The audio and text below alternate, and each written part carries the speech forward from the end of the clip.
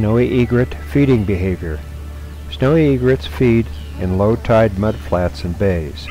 They walk slowly and plant one foot at a time and then make a shuffling motion. Usually there are small fish on the bottom, sometimes hiding in the debris. Here's a slow motion view of the egret catching a small fish.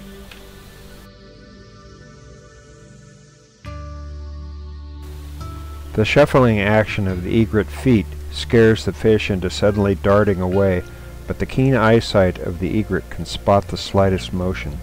With its head cocked into an S shape, it quickly darts underwater to snatch a meal.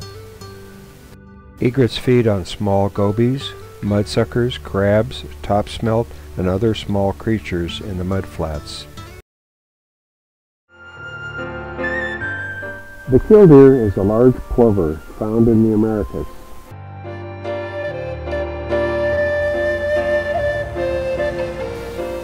Normally this bird will hunt and scratch for food in dry ground. Here we see it in a wet, marshy area, and it will be exhibiting an unusual behavior, stirring up small worms in the muck.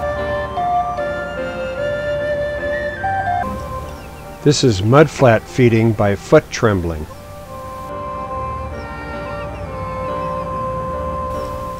And even though in the snowy egret it is not specifically called foot trembling, you can see that the two bird species exhibit a very similar feeding behavior.